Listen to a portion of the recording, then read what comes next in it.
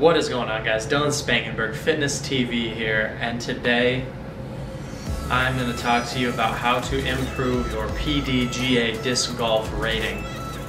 So I'm going to go over a couple things that are going to be key for you to improve your game, improve your rating, and start climbing up the ranks and getting better.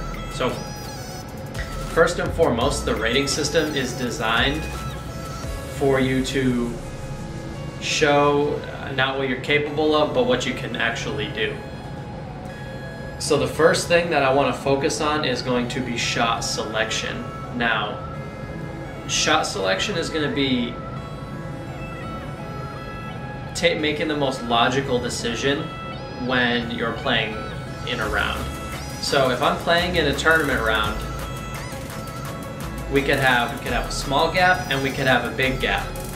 Now, let's say I'm a really strong four-handed player. I don't have a very good backhand. The backhand is headed towards the big gap, the forehand is headed towards the small gap. Me thinking I'm not capable of throwing a backhand through the gap, I'm gonna have to force a forehand that I don't need to throw through a small gap and, you know, possibly hit a tree or possibly go out of bounds and basically waste a stroke and bogey or double bogey or even triple bogey a hole.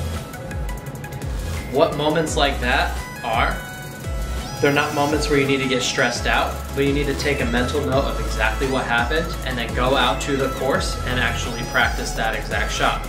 So identifying your weaknesses is going to be the first tip. My most important tip that I want to show you guys is not only to practice, but to practice your putting.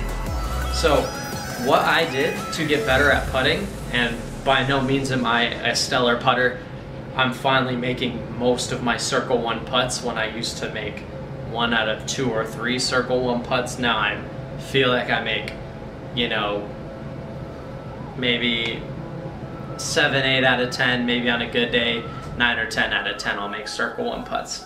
So what I did to get better at that putting is I picked a putter that I really like. I tested out, you know, my friend's putters. I felt what came out of my hand smooth. You need to identify what you like in a putter and what you don't like in a putter. So I putt with Classic Soft Wardens.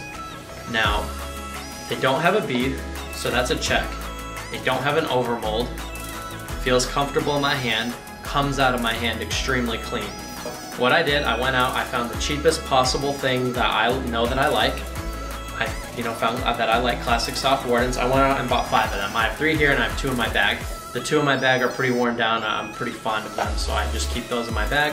When I go practice putting, I will use these.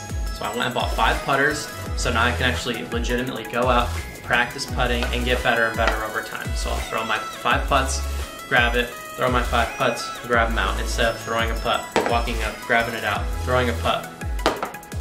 What being able to throw 5 putts before you have to go get your discs is going to do is allow you to make the adjustments you need to critique your form and start actually making putts. You might miss the first one and then make the next 4. If you only owned 1 putter, then you would not even have that opportunity to make the next 4. You would just get dialed in and miss again. So as far as you improving your rating, again, having that good shot selection, keeping composed, being prepared, practicing your putting, and having amazing shot selection. Those are the things that are going to help you get better, and also focusing on your craft, practicing, and just going out and having fun, not putting too much pressure on yourself to be amazing. I didn't win any events this year. I feel as though I played, you know, well. I don't think I'm the greatest player, but I show up and do what I'm supposed to do when I play tournaments. And a lot of my friends that I play with, they may beat me in practice rounds, but then when we show up to tournaments, I beat them extremely consistently. And the reason being is because I know what I need to do to play my game when, you know, the time is right. I focus on shot selection, and in those practice rounds, I'm working on what I need to work on. Let's say you have 3 guys with primarily backhand shots. You're on a hole where the basket's off to the right, and you see 3 Anheuser backhands. All three of them park it. So you see, oh man, I have to throw an Anheuser backhand, but I'm not really good at the Anheuser backhand. I can't throw a big turnover because you're primarily a four-handed player. You need to focus on what you're good at and do what you're good at and play your game. You doing what other people do isn't going to help you do better at what you do. You practice what you need to practice when you're doing casual rounds. You do what you know you're good at in a tournament.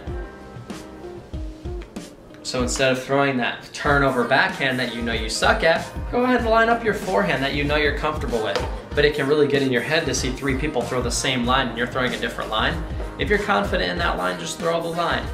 I know a lot of people, they get caught up in what everybody else is doing and they fail. So do what you're comfortable with and do what you know you're capable of doing. Let me know if you have any questions in the comment section down below. This is Dylan Spangenberg Fitness TV and I'm out. Peace.